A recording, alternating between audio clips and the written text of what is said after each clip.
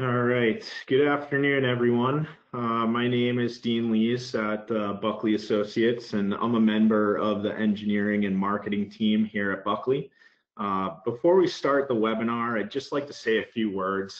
To start, thank you to everyone participating today for taking some time out of your day to spend with us and learn about energy code trends and decoupled cooling systems. It means a lot to us that you're taking some time out of your day.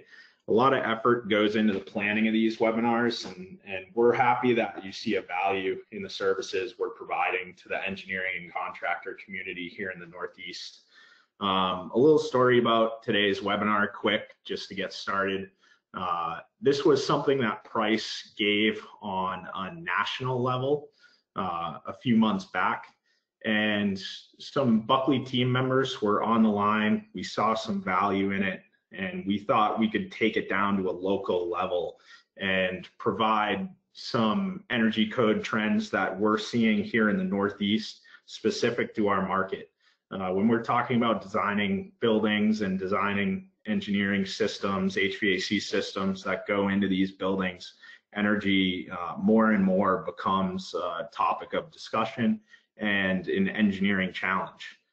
So, we're happy to present this to you. We're happy to have Price on the line. We have some panelists that are going to be presenting today.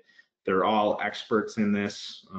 We also deal with these systems at each of our branches on a daily basis at Buckley. We have 10 mechanical engineers on staff that support the Northeast market for design and application support on all of Buckley's applied and engineered products. So if you have any questions following the webinar, or you have a project you're currently working on, please reach out to myself or your local Buckley representative, whether it's on a topic related to this webinar or if it's on any of our other products here at Buckley. We're always happy to help and get involved.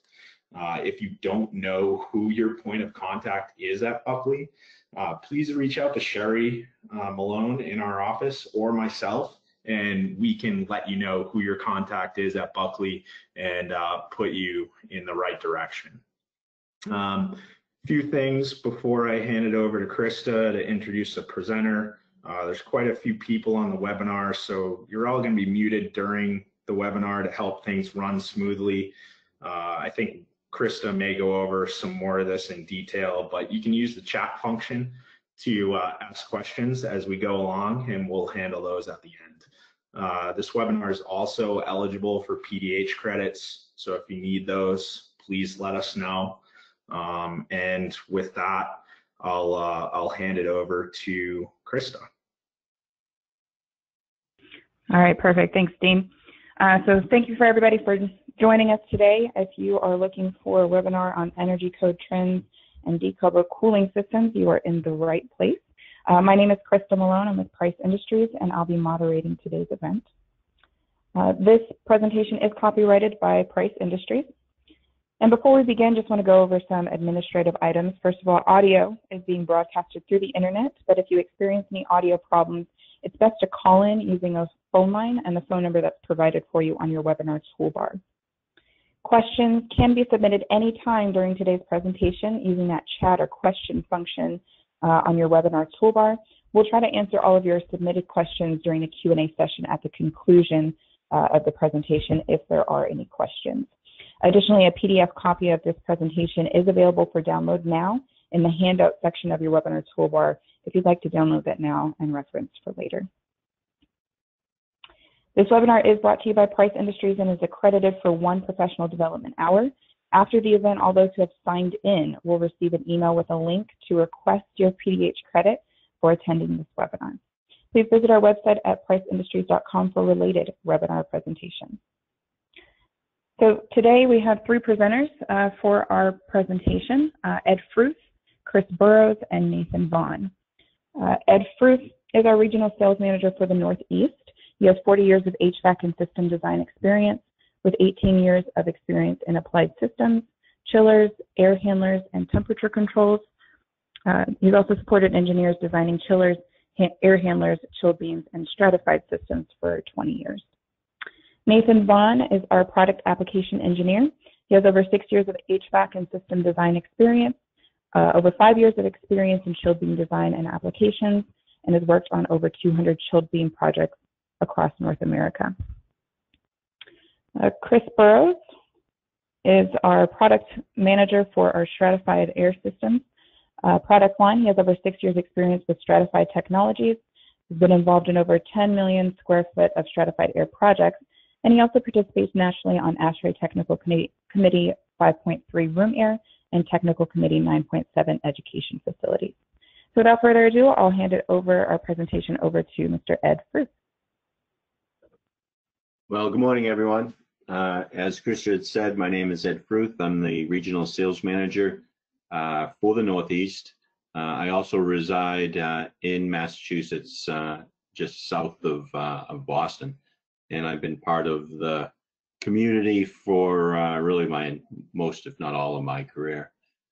So today's course is on energy codes and decoupled cooling systems.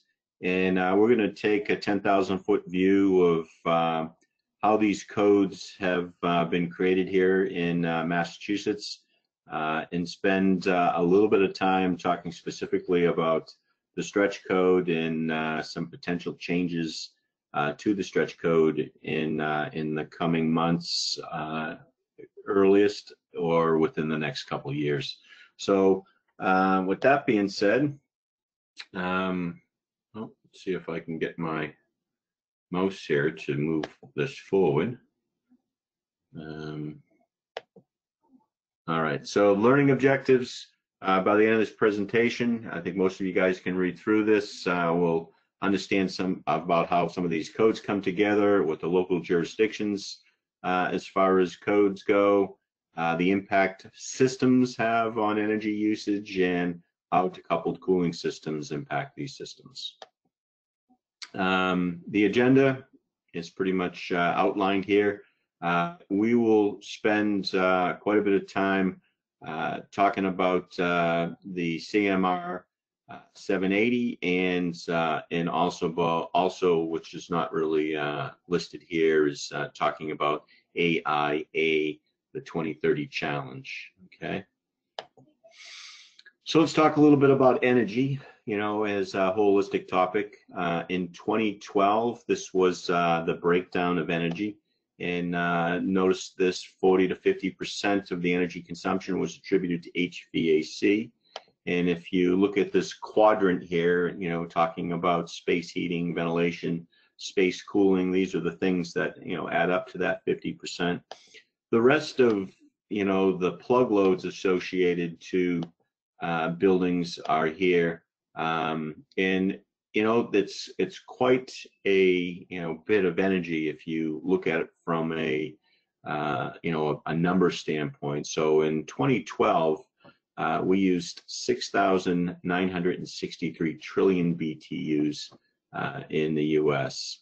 In 2019, that grew to 100.2 quadrillion BTUs. This is a ton of energy, and we've done nothing over the course of the last really 7 or 8 years here, but grow this number. What's interesting is that we haven't really changed much associated to how we quantify that. We're still using 40 to 50% of our energy in buildings. Things have been piling up though with this. There's a lot of political pressure associated to energy consumption. There's a lot of groups out there promoting green buildings, promoting reduced carbon. We've got a lot of influences with global warming that we're seeing in our back doors, with weather patterns changing and things being really hot in some places, things being extremely cold in other places. It's I think all of us are getting a opinion that there is something going on, but the political pressures have never been any greater. So let's talk about what code do you use and how these codes come together. And this is where I was saying that let's look at this from a holistic standpoint, from a beginning standpoint. So if we look at the benchmark for commercial building energy codes, most of us are familiar with 90.1. 90.1 has been around roughly for 35 years. It was created 1975-ish during the oil embargo. And basically it creates the minimum requirements for energy efficient design for most buildings. There's actually a 90.2, which is a residential piece of this. So the 90.1 is the commercial piece. So it runs on cycles. So every 3 years, ASHRAE revises their code and basically submits it for review. And, it's adopted by cities and towns. It runs parallel with ASHRAE in a different cycle, and they're about a year off, is the International Energy Conservation Code. So a little history behind the International Energy Conservation Code. Roughly, this is created around 1994 through a group called the International Code Council. The International Code Council is a group of building officials and code administrators around the United States and different organizations that came together to create an organization to provide code standards. And it's just not on energy, it's really building standards, how buildings are built, what type of performance is associated to the building. This shows everything from an architectural standpoint all the way down to how we do stick construction and things of that nature. So the codes are basically every 3 years, like ASHRAE, but they're offset by roughly about a year. Let me go back one here. The third group that is really beginning to add some pressure to the way that we do our codes is AIA. And AIA has a 2030 energy challenge that they've been pushing around the country. They've been pushing it nationally. They've been pushing it locally, whether it's a local ASHRAE, a local AIA chapter, like here in Boston, or the national chapter. So look at energy codes from the standpoint of 90.1 and Appendix G. Appendix G has changed quite a bit over the course of the last 6 years or so. The biggest change in 90.1 Appendix G is the baseline. So in 2016, the appendix was changed so that when we're looking at performance for buildings, we are looking at a baseline of 2004.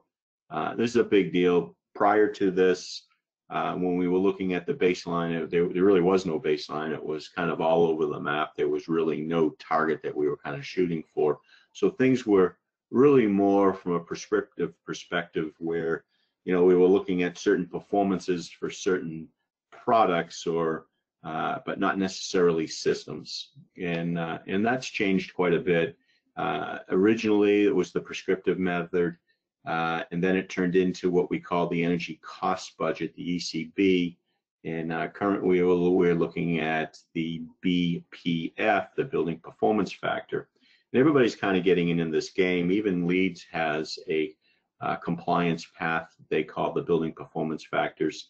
And it's a little bit different. But the bottom line is that we look at a particular climate zone, we look at a building type, and we're giving a factor.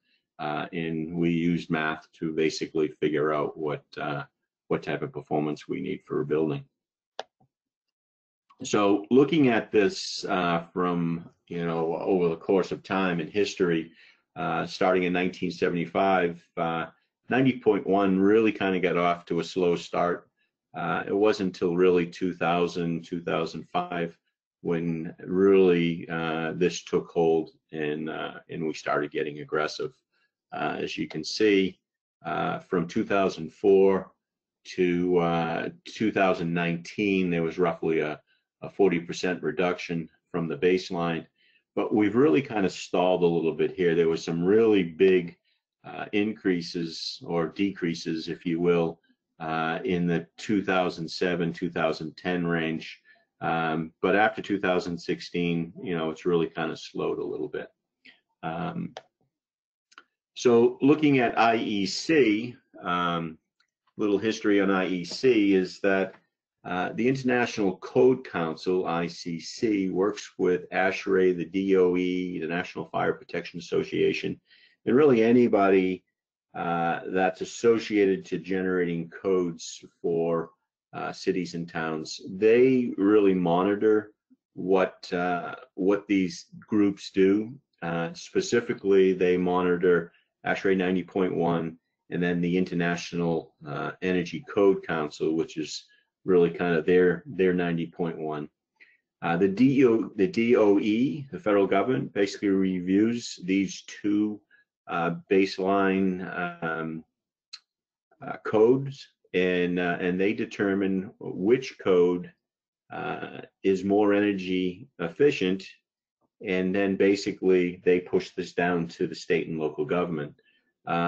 From a residential standpoint, once this happens, the states or towns have 2 years to consider adopting whatever the newest, more efficient code is. If they don't elect it, they have to submit reasoning to the U.S. Secretary of Energy.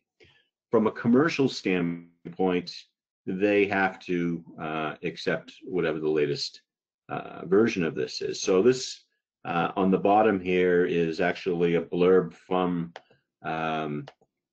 the U.S. Department of Energy website, and it's pretty clear on exactly what needs to be done here. So what are the changes that have happened in IECC? In a lot of ways, there really wasn't a big change from 2015 to 2018. No noticeable big changes in efficiency. From 2015, the IECC only minor, roughly a 2.2 to a 5% increase in performance. Most of the stuff that they've changed in the codes associated are more associated to things like lighting, water flows. There are a few HVAC related that are more geared to us, like fan efficiencies, associated heat recovery ventilators and energy recovery ventilators. But generally speaking, only some minor changes. Interestingly enough, though, is in 2019, the National AIA group introduced a zero code renewable energy appendix to ICC. And in doing so, they, in June of last year, brought this to the ICC committee. They agreed that this zero code renewable energy appendix had some value, and they proposed it to the IECC conservation group, and it was accepted in November of last year. And what that means is that in 2021, which will be the next update for the International Energy Conservation Code, there's going to be a voluntary appendix for a zero code renewable energy, which is a pretty big deal. It's and I'll show you exactly how this works. But in 2021, not only will there be a zero code renewable energy appendix, but their efficiencies for performance in buildings will also go up a minimum of 10% from where we are in 2018. So we're taking a big stab at this, and we're also going to a zero code renewable energy. But in 2021, this will be a voluntary element. But if you go back and look at what happened in 2013 with Appendix G and ASHRAE, they basically had like a venting period for 3 years. In 2013, they had basically introduced Appendix G, and in 2016, Appendix G became part of the code. So there is a lot of discussion that this is exactly what's going to take place for the International Energy Code or Conservation Code. So let's talk about AIA a bit then, because these are the guys that are really having some influence with this 2030 challenge. And it's a pretty simple approach. Basically, you design a building using the 2021 International Energy Conservation Code, and you need to meet that code for performance. You can do that in many different ways. There's a prescriptive version, and then you can do energy simulation. Once you do that, you're given a renewable energy value or number that basically says that you need to provide this amount of renewable energy. And then you have to figure out whether it's off-site or on-site. But there are no trade-offs. You need to meet the efficiency of the 2021 code and basically replace any of that energy that you create in the building. So let's take a quick walk on how this looks. This is from a prescriptive perspective, the 50,000 square foot building. It's climate zone 3A. It's an office building. You come up with a energy utilization intensity number, which is 29, and that gives you the kBTUs. You do some math, and basically what it says is that you need to provide 425 megawatts of renewable energy. Pretty simple. Your choices are basically on-site is, so let's just use a PV example, is putting it on the roof or putting it on a parking lot.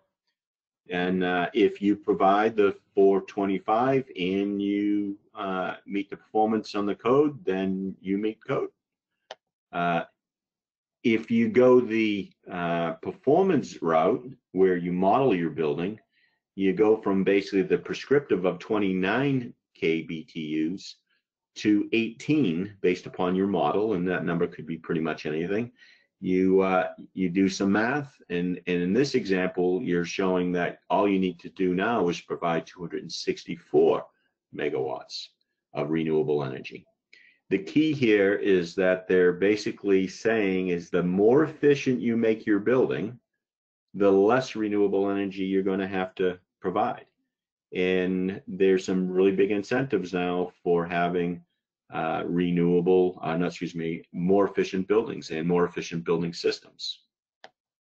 The last piece I'll look at real quickly here is that the other prescriptive path would be to do on-site and off-site renewable. And if you're doing off-site renewable, then basically you have to take a 25% penalty on your off-site renewable. So if you can't do it on-site, it gets really costly. So once again, the more efficient you can make your building, if you can make your building net zero, you don't have to provide any renewable energy. And that's really basically what they're saying. So Mass Energy Code, let's take a little look at Mass Energy Code. Massachusetts has done a really good job over the course of the last 8 or 10 years, specifically over the course of the last 5 or 6 years. They've been in the top 5 states in the country as far as LEED's concerned for most energy efficient buildings in the country. All right, so we've got lots of LEED Gold and LEED Silver in Massachusetts. Most of you guys probably know where they are. Massachusetts Energy Code is 780 CMR. Most of you guys are probably familiar with it. We're in the 9th edition of this. As part of the 780 CMR, there is the Green Communities Act, which was adopted in 2008, which basically says that the energy code needs to be updated every 3 years to be consistent with the most recent version of the International Energy Conservation Code. So that's the starting point. In Massachusetts, a little bit of a trick is there's many different paths you can go, but at minimum, there's this energy conservation code that's updated every 3 years, required by state law. So Chapter 13 of the code basically talks about the different options here. And if you look at what you could choose from if you're designing, you have the ability to follow 90.1 currently, 2016 90.1, using Appendix G. Or you can use the International Conservation Code, Currently it's 2015, but it will be updated to 2018 shortly. Or you could follow the stretch code. And if you know what the stretch code is, basically the stretch code takes currently the 2013 90.1 code and says you need to be 10% more efficient than that, which is an interesting thing because more than 90% of the communities in Massachusetts have adopted the stretch code. So going back to these other previous charts, these options that we have for either following Appendix G or the International Conservation Code, really the stretch code is really what's used in most cases for most cities and towns. So taking a deeper look at that, I have a little problem here with my screen. The 10th edition of the 780 CMR are coming out soon. And there's a little twist to this, and that is that AIA in Massachusetts submitted a zero credit renewable energy amendment to Appendix 115, which is the stretch code. And they want to update that for the 10th edition of the Mass State Building Code. Effectively, they want to update the stretch code to have a zero credit renewable energy. Simultaneously, though, guys, there's a bill in the State House that was filed on 1/18 of 2019 that is requesting a net zero stretch energy code, not a voluntary one. Basically, they're saying we want a net zero energy code, and this is kind of the path that's happened over the course of the last year here. In 2019, National proposes the zero energy. In November of last year, it's approved. Really at the same time, unbeknownst to a lot of people, AIA Massachusetts, the local chapter, proposes the same thing to our local officials. On 1/18, a bill is filed at the State House, and currently we're in between codes here. So effectively, we're 2015 to date is where we are. We're in a concurrency period between, I think it was February of this year to August 7th of this year, where we're kind of in that concurrency period. There is conversation that they may potentially push out the change from 2015 to 2018 for another 6 months, which would be the first of the year. And if that happens, that means it would only really be in effect, the 2018 would only be in effect for a year. So there's a strong possibility that we may jump directly to the 2021 International Energy Conservation Code here in Massachusetts. But running parallel with that, and understand that the 2021 International Energy Conservation Code is an appendix that is optional. If it's approved at the state level, it won't be optional. The stretch code will be a net zero energy code with renewable energy. So one way or the other, it's either going to come in at the IECC level. The next version will be optional, but I would pretty much guarantee the version after that, 3 years after that, it won't be optional. That will be part of the code. As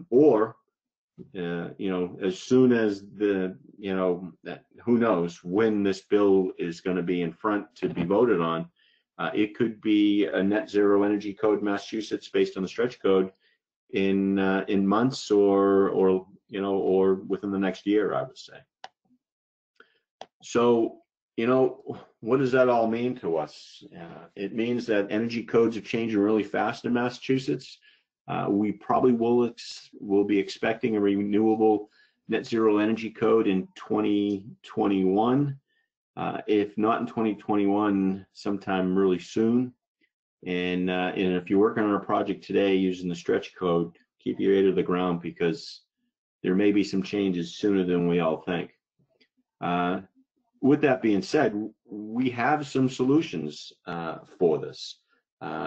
They're solutions that Price does offer, and that's really what we want to talk about next here is, if we go to the net zero energy code, what are those systems that will help you guys design to reduce the performance in the building to the point where you may not have to provide renewable energy. With that being said, I'd like to turn this over to Chris Burrows, and Chris will run through the HVAC system components piece of this. Chris, take it away. All right, sounds good. Thank you, Ed. And thanks to everyone who's joining us today. So we want to, just in this next section, go through rather briefly and touch on a couple of the components that we're going to be talking about, and kind of classify them in a way that, you know, really focus on the parts that we feel there's a lot of flexibility on, and provides us opportunities, you know, and tools in the toolkit, if you will, to be able to achieve these types of energy levels that Ed has been talking about earlier in this presentation. So, you know, the first part, we want to talk about the generation components that make up an HVAC system. So these are the equipment that's essentially creating the energy, you know, creating the cooling and heating required for the space. And this could be, you know, air-cooled, water-cooled chillers, as well as, you know, your packaged rooftop units, as well as your dedicated outside air units. Obviously, these are used in quite different systems as it relates to the downstream components, but you know, for the most part, they're packaged. They've got some flexibility in terms of the internal components and features, but you know, for the most part, there's a set amount of options or flexibility within these components. If you go into, again, the distribution components, these are your water pumps, as well as your, you know, various air moving equipment, vertical fan coils, as well as horizontal fan coils, terminal VAV units, as well as a chilled beam component as well. And again, this takes that energy, you know, from the generation components and essentially moves it throughout the space accordingly, based on, you know, space conditions and maintaining certain space conditions. So this, there's a lot of opportunity, we feel, to modify and change up the approaches with essentially how we distribute that energy into the space. Whether it's an air approach, or you use water or refrigerant to move that energy into the space and control it accordingly, you know, that has a lot of impact on, you know, the decision making on the distribution components and what happens upstream, and the types of systems that could work and pair quite nicely together. So we'll talk about that in a bit more. So, you know, when you look on average, you know, this is looking on some past projects, you know, at the peak power, horsepower required to move, essentially, you know, provide cooling or heating to the space. About 45%, a little under half, is contributed by the distribution systems. So all those components we were talking about on the slide before.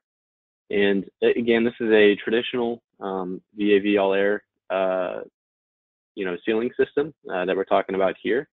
And roughly 55% is contributed by the components and the chillers and the rooftop units.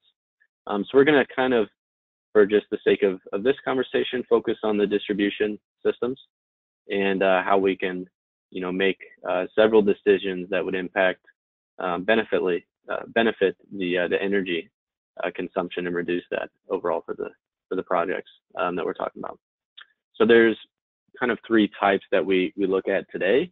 An all air system, which is the first one here, as well as shifting a lot of the energy transfer over to a water type media, commonly referred to as a hydronic system, like a chill beam or a fan coil type of approach, as well as a refrigerant system, VRF type of system, variable refrigerant.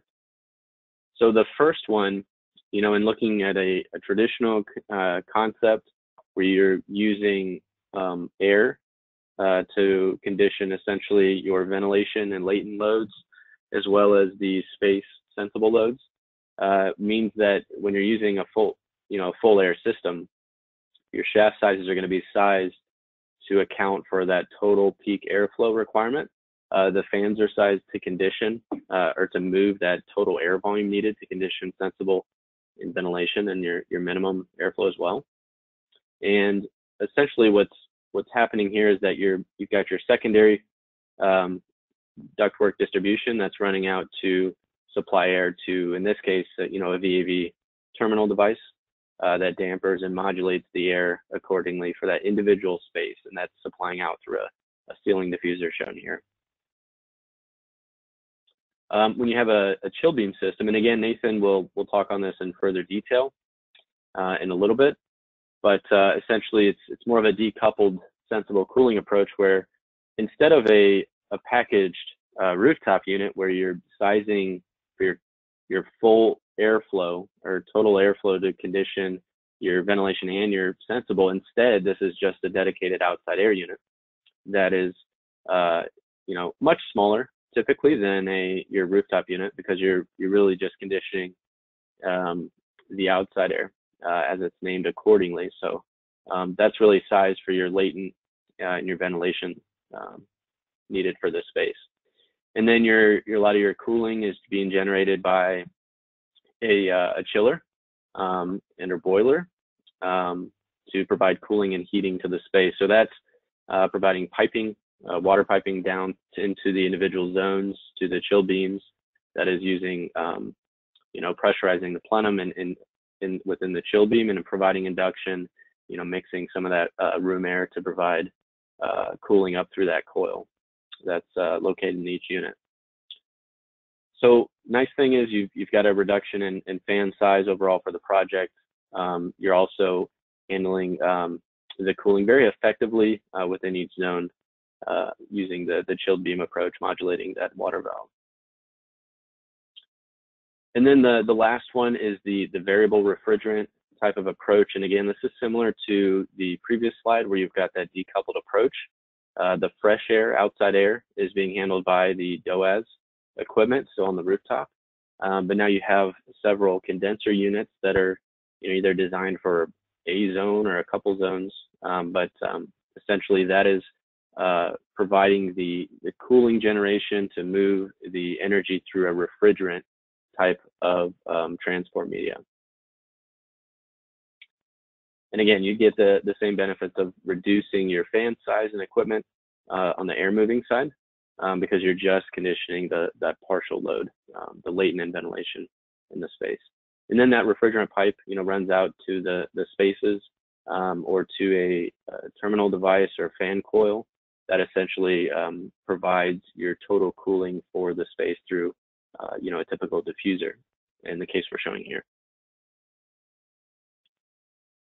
So that's a very high level, but hopefully just a quick primer, I'm sure a refresher for everyone as it relates to these systems we do deal with quite often. The next one here is we want to dial it down into a stratified air system and basically talk about what that system is. If you haven't seen it before or haven't designed with it before, this is essentially a system, whether it's the sidewall, low-level type of approach, which is what's shown here with the displacement diffuser, or supplying from the floor and a raised floor. The idea is that you're supplying the cool, fresh air directly into the breathing zone. And you're moving the air typically through just natural convection. So you can see here the typical load given off of an occupant to represent here in this thermal mannequin. And you can see the air is being pulled directly to the heat sources.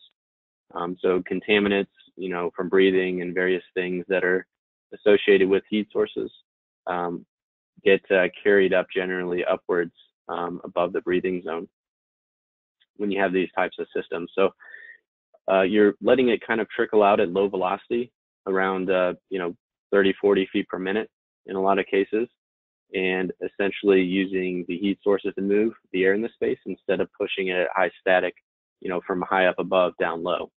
So There's a stratification within these spaces. So, ASHRAE allows, 7 degrees or so for a standing occupant from ankle to head height. And then you have even a higher temperature up in that return zone that essentially creates that stratification in the space due to how this is operating.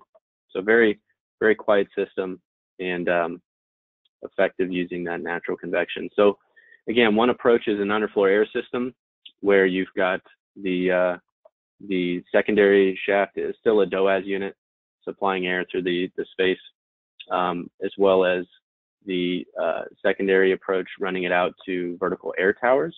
And so these units are placed in a small mechanical closet, and they are conditioning the air, discharging it downwards underneath the floor. And so in the interior space, usually you have a round floor diffuser, could be VAV or even occupant controlled. And then at the perimeter, you've either got fan boxes ducted to perimeter grills, or in this case, what we're seeing more often is a linear trough unit that provides the coil directly in the plenum itself, and it operates on natural convection. So, supplying from the floor, you can discharge at higher temperatures than you would from the ceiling, but also operating in natural convection, heating the room air effectively is quite energy efficient. So that can help save on loads as well. So, benefits is higher ventilation effectiveness. You are a pretty quiet system. You usually only need about 0.05 inches of static pressure to drive the air through this space. You can also see there's minimal ductwork. So the idea is that it's really a simple, quick system to install, but you also don't need that much sheet metal if you're using the air tower approach, where your delivery is very close to those perimeter areas. So typical supply temperatures are 62 to 65, and they work quite well with low heating water temperatures, 100 to 140. So it works quite well with high efficiency heat recovery chillers or condensing boilers. Is pretty typical for this approach. So increased air economizer hours, as you probably already guessed. So moving from 55 up to 65 degrees, as long as dew point and enthalpy is considered. There could be a lot of hours throughout the year, whether you're designing even locally or out of state, where that could be a significant energy savings as well. So on that note, I want to talk about the foundation building that's located on 500 Fifth Avenue in Seattle.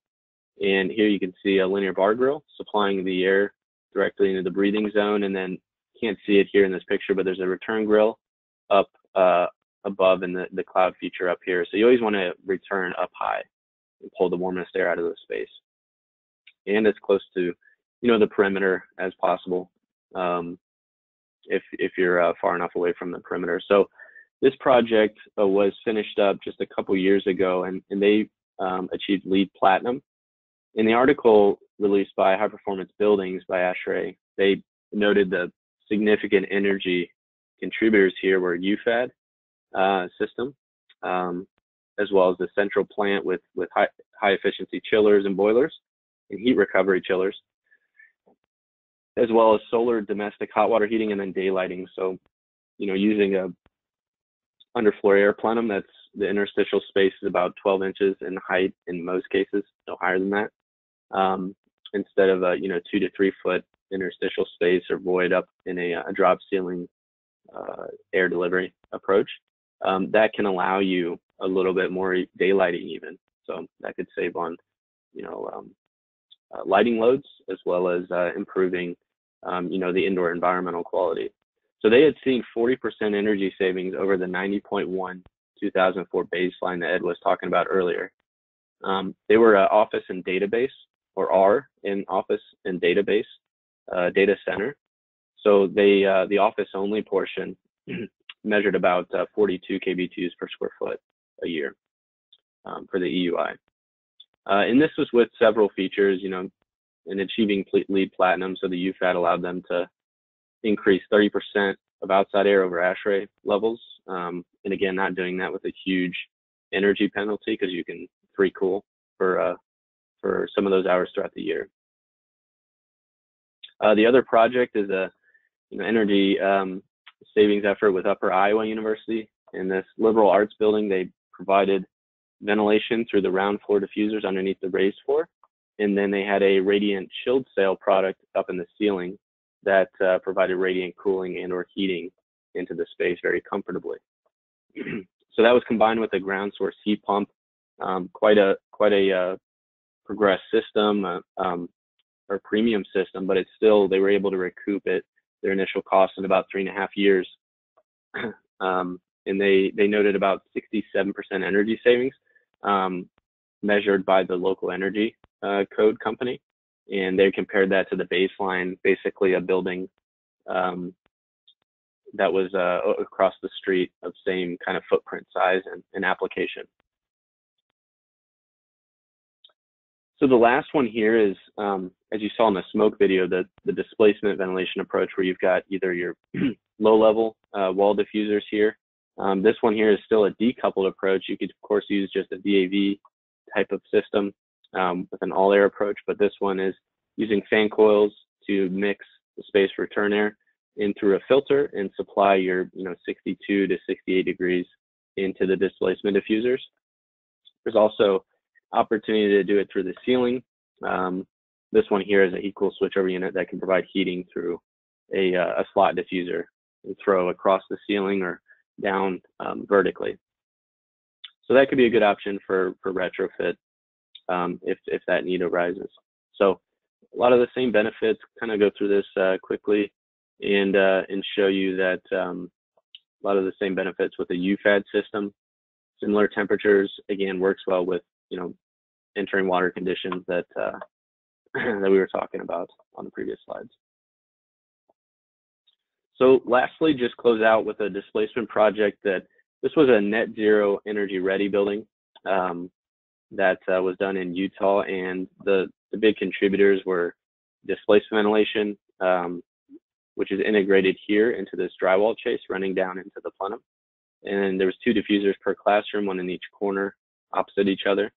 And it was combined with a ground source geothermal loop that ran underneath the field. And for this particular climate, they were actually able to remove any mechanical cooling throughout the year or occupied hours throughout the year. So they've really seen a lot of benefit with this. In fact, they're using this approach on most of their schools in that area, especially in that school district, because of these benefits that they're seeing long term. So in terms of energy savings, so without adding any renewables and PV, they were at about 17 kBTUs per square foot, which is quite a significant savings over a typical efficient school in that area that achieves an Energy Star label. So their operating costs were about a quarter per square foot as compared to $1 per square foot for most of the traditional schools using traditional approaches. And so that's been quite staggering results to see. So with that, I will pass it now over to Nathan Vaughn, who will go through a couple of the sections here. Thanks, Chris. So before we jump into our next system, we'll talk about, I'd like to kind of dive into the transport mediums that we saw earlier. So Chris mentioned we had the air systems, the hydronic water-based systems, and also refrigerant-based systems. So let's take a quick look at those before we move on to our next system.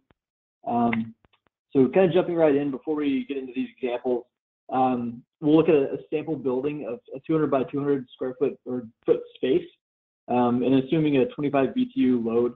So if you do the math there, you'll come out with about 1 million BTUs. So that's going to be our baseline here that we're doing this math around. So the first system we'll look into here is the all-air system. So all of that 1 million BTUs is handled by a packaged air handler or just the rooftop unit. It's all coming from that one device and being pushed around through the airflow. So in that case, we're going to come up with about 18.6 horsepower of transport energy, essentially, the distribution energy, as Chris mentioned earlier. And some of our assumptions are in the bottom right. I won't speak to those due to time, but they're there if you want to take a peek at it later. So we're comparing this distribution energy to our generation energy. So the compressor that's really creating that BTUs before you distribute around the building. So looking at the compressor energy to get to 1 million BTUs, based on these assumptions on the bottom right, we're going to see about 103 horsepower needed. So to kind of compare those to each other, essentially the distribution energy in this system with using air as your primary medium is going to be 18% of your total generation energy. So basically the distribution divided by the generation energy is 18%. So the next system, or next medium we talked about was water. So same exact load, so 1 million BTUs, we still want to hit that, meet the BTU target. We're seeing the same compressor generation energy, 103 horsepower. And so it's still being generated the same way. But now the only difference in this case is that we are using water to transport the energy as opposed to the airflow of the previous slide there. So in this case, we're dropping down from 18 horsepower of fan energy. Now we're using 5.36 horsepower of pump energy just for the water. If you have only water transporting that energy around the building. And that yields about 5.2% of the ratio between distribution energy and transportation energy, or generation energy, sorry. So a much reduced percentage there. And then thirdly, the last system that we see in the market pretty often is VRF, or the compressor-based, refrigerant-based systems. So in this case, it's a little bit different. You don't have a separate pump driving the water or a separate fan driving the airflow. In this case, the generation is done by the compressor, and so is the distribution as well. So what you'll find with this type of data is that the capacities that are listed in a catalog essentially are usually done with very short pipe runs. And what you're really going to see in a building is anywhere from 100 feet of pipe up all the way up to 500 feet. But for this example, we're going to take an average of about 200 foot. So that means, per this chart right here, this is the ASHRAE testing table. At 100 foot, between 100 and 120 foot of line length of a pipe run, you're going to see about a 6% D rate in that case. So if you go to a 200 foot average, you'll see about 12% decrease in capacity there. So what we're seeing is that you'll see about 18%. I saw in the first slide with the air system. The water base is going to be much lower at the 5%. And if you have a 200 foot pipe run on the refrigerant based system, you'll see about a 12% D rate, or a percentage of distribution energy versus generation energy. So you can see here that the water base is pretty much the most efficient system that you're going to see. So we'll talk about that in a second, why that is, and really where the low-hanging fruit on these systems is, and why they're able to be more efficient than a more traditional all-air system. So really what we're looking at here is just tackling the transportation energy, the distribution energy in the building. So really just how efficiently can you move the energy, the heat from one space to another to cool that space. And really what we found is by using pump energy instead of fan energy, that you're really able to reduce that by quite a bit. And in this case, we're referring to radiant systems, radiant panels, and beams as well. With beams in particular, you can reduce your airflow by quite a bit, which I'll talk about in a second. But between these three examples here, you do see the same exact generation energies. You're treating the same loads. The only difference between the three is really how you're delivering that capacity around the building. So we'll get into chill beams a little bit. Chris kind of set this up already, so we've already seen this picture here. And essentially, we've got a chiller on the rooftop, and as well as a DOAS unit. Could be a regular air handler, but in this case, we're showing a DOAS. But what was noticed here is that with the chill beam, the way it works is you're using pressure differentials to induce a lot of airflow across a water coil. Anywhere from 2 times to 8 times the main air that you deliver to that beam can be induced across the water coil.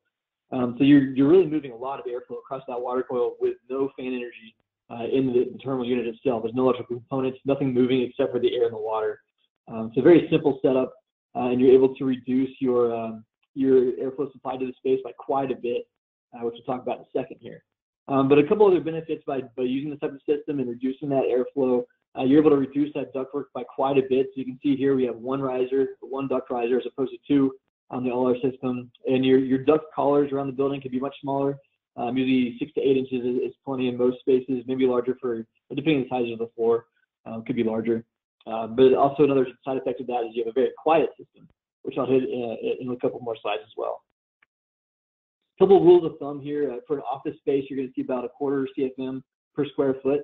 So to compare it to a more standard rule of thumb of 1 CFM to even 1.5 CFM on a VAB system, all-air system, you're about 1/4 of what you would see in those buildings for an office application. So that's really where the energy savings is coming from. It's just tackling that fan energy, reducing how much air you need to supply throughout the building, throughout the year as well, and really just starting there. And that's where all the energy savings is coming from. You're going to supply your airflow at your air temperatures at 55 degrees dry bulb typical, and 51 degrees wet bulb. So a little bit more dry than you would typically see, just to avoid condensation. You want to make sure that you lower that dew point a little bit to handle your latent loads. And we can talk about that. We have a lot of literature on our website for those if you want to dig into that a little bit more. And then next, the chilled water, 56 to 50, really 58 degrees is pretty common. A couple degrees above dew point is where you want to be. And then Chris may have mentioned earlier, we see the hot water temperatures very similar to the displacement system. So about 100 degrees to 140 degrees Fahrenheit. So these work very well with heat recovery chillers and condensing boilers. This system kind of pairs well with other energy efficient devices as well, kind of that are peripheral to the terminal device. So just to kind of hammer that home, we typically see a 30 to 40% potential savings in most applications. So it's very easy to get to a 30% savings, and really up to a 40. I've seen 50 or 60 actually in some spaces that have a very high sensible load. So you can get a lot of savings by just attacking that the air transport energy through the fan. Next option we have here, and give some spaces, it may make sense to mix and match devices. So we do have a sensible only fan coil device here. So that's the sensible only, so that means we're not condensing on the water coil. So it will take the same temperatures, the water temperatures, as chilled beams do. And this may make sense in a space like a perimeter space with lots of glass, where you have a lot of fluctuating heat loads throughout the day, or if you just need so much, it's a very dense load, so you don't want to add more airflow back into that space. So these devices can recirculate the airflow as opposed to adding fresh air from the air handler. So you don't have to add more air through the air handler. You can just recirculate and still handle those very high heat loads in that space. So you can mix and match these systems, and they pair very well because the water temperatures are the same to keep them from condensing. So a couple examples of that, and we'll wrap up here and hand it back to Dean for some questions. But a couple examples of where we've seen chill beams successfully done. This one's in Texas. This is a 5-story building. In this building, they actually had a large lobby in the bottom area that did not use chill beams, but everywhere else in the building that was kind of away from an entry zone with very limited risk of infiltration coming into those zones. Everywhere else used chilled beams. They're able to successfully use that. No condensation issues in this place. And it's a fairly warm and humid climate in Austin. They actually were targeting lead silver, but were able to hit lead gold. And they've modeled this one at 30% better than the 90.1 2004 baseline. And what's interesting here is they actually found that 23% of the total building savings, energy savings, was accomplished by the fan reduction. So that was pretty cool. And you can't see it in this picture, but there are speakers throughout the building. It was very quiet. They were able to hit 25 NC in almost every space. And it was actually too quiet, so they had to add a noise system back into the space. Next one here is a 22-story Class A office tower, a little bit closer to you guys in the Northeast, up in Philadelphia now. And we actually do see a lot of these projects come up in the Boston area, so you may be very familiar with this technology already, because the Northeast is probably one of the most popular areas for this technology. But this is one in Philadelphia, fairly close, 475,000 square feet. And they had the same issue where they had a very quiet system. It was uncomfortably quiet, so they had to add noise back in across the floors. So if you look very closely, you'll see some circles in the back. It's kind of hard to see, but they're little dropout speakers throughout the floor. And one thing I like to point out on this is they actually split the system up. So on the inside, you see linear chill beams. So these are going to be 2-pipe only handling cooling. On the perimeter here, these are actually slot diffusers that feed from chilled beams. So there's a chill beam tucked away, recessed up above here. And those are going to be 4 pipes. So they're handling the heating load at the perimeter here. And saving some piping by not having a 4-pipe system throughout the building, only in the perimeter do they actually have heat. And last example here is a patient room. So this is a case where they had a 5,000 square foot addition at the beginning, and they came back into the 36,000 more square feet because they were happy with the system. And in this case, they saw a 60% reduction in airflow in the patient rooms with a dedicated outside air system. So one of the benefits here in a hospital type of environment is that you're not recirculating the airflow back to the air handler. You're able to recirculate within a space, one zone, and then you supply the air to once through air system. So the dedicated outside air system, you're supplying that fresh air and you're exhausting it. It doesn't go back to the air handler in return. So if you have a breakout, you have a contaminant, kind of relevant today, by having disease spread, you're actually exhausting it out. You're not mixing it back through the filters. Assuming the filters degraded over time, and redistributing that contamination back throughout the building. In this case, it would just be exhausted, so there's really a limited risk of that spreading throughout the hospital. And last point here is there's a couple different types of beams. On the left side, you see a normal chilled beam and a lay-in ceiling. Right side, you've got a hard lid ceiling. This is actually a security chilled beam. So you can see a couple screws there. It's a tamper-proof chilled beam, a little bit more robust, so you can't really get in there. It's to prevent self-harm and a little more just beefed up compared to a normal chilled beam. So that's a couple options that you have in different areas in the hospital. And the way you're able to save the airflow in this case is by including your induced airflow as part of the total airflow requirements. So you just need a minimum 2 fresh air changes. You can induce at least 2 more with almost every chilled beam. So you're already covering that air change requirement. You don't have to do it with 4 air changes of fresh air. So you can reduce the total volume that the air handler is pushing into the patient room. So we've got a quick quote here, but they're just saying that essentially the wing that they retrofitted was operating much more efficiently than the previous unretrofitted area. So they're very happy with the system. No hot and cold complaints, no noise complaints. Very quiet and very simple to maintain system actually, because nothing is actually moving. So maintenance is actually a really good benefit to the system as well. And then just to kind of close out here, just going back to the whole price, what we can offer here, well, we're happy to help out with a system design narrative review. So if you're in the very early stages of a project, you don't know which route to take, we're happy to jump in there and weigh the pros and cons of each system. We offer a lot of different types of systems. So we'll jump there in right at the beginning and help you develop your narrative and kind of see which one is the best for your particular application. We can do thermal comfort and IAQ analysis. We also have a CFD team as well, so we can help out with that if you have a weird scenario where you want to see what happens to that airflow. We'll help you all the way through to layout assistance and then ordering for the whole project. We have dedicated engineers to help you out. So feel free to reach out to us if you have questions or if you want to kind of poke our brains. We've got some experience with these systems, and we're happy to provide that to you guys as you go through this process. So lastly, there's 2 contacts down here, Chris Burrows and myself, Nathan Vaughn. So feel free to reach out to us with questions, and we can get you the right person if it's not us. There's a lot of knowledge here at Price, so we're happy to share that. And with that, I'll pass you back on to Dean to answer some questions here. Great. Thanks, Nathan. And thanks to Chris and Ed as well, and the entire team at Price for helping Buckley to put this on and for presenting on these topics. In closing, I'd just like to thank everyone on the line that joined us today. I hope everyone enjoyed the webinar and got some useful information out of it. If you have any questions relative to what was discussed today or on any other products that Buckley represents, please reach out to your local representative from Buckley. If you don't know who that is, again, contact myself or Sherry Malone in our office, and we can help point you in the right direction. And with that, I don't know if there were any questions. Krista, do you want to take it over and answer questions if there were any? Yeah, there was actually only one, Dean. It was asked, is not the stretch code obsolete now that the 2015 ICC has been accepted and in use as part of CMR 780? So I think that would probably be directed at Ed. Yeah, I'm gonna get myself off the speaker. Can you repeat that one more time, Krista?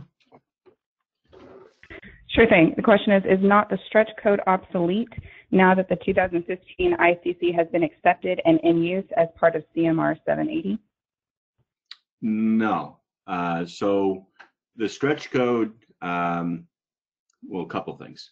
Stretch code is adopted by roughly 80% of the people in Massachusetts, or the states and towns in Massachusetts. The IECC, the International Energy Conservation Code, currently is in the 2015 version right now. In August 7th of this year, it's supposed to be updated to the 2018. Now, in reality, Massachusetts has 3 years to update to the latest energy code, which would be the 2021 International Energy Conservation Code. And the trick here is we could push the acceptance, because we're in the concurrency period of the 2015 to 2018 out to January 1st of this year. If that happens, it's very possible that we would push or adopt the 2021 energy code right away. Now, all of this is somewhat up in the air right now because we're waiting to hear what's happening with the 2015 concurrency period. If that gets extended to January 1st, then we have another step that we could go through. They could adopt the 2018 in January 1st and only have it basically available for 1 year. But from what we're hearing, that may not necessarily be the case. It's more than likely that we would jump to the 2021 energy code, the 1st of 2021 or January 1st. So everything's a little bit up in the air. In the next few months, hopefully all this will shake out. So hope that answers the question.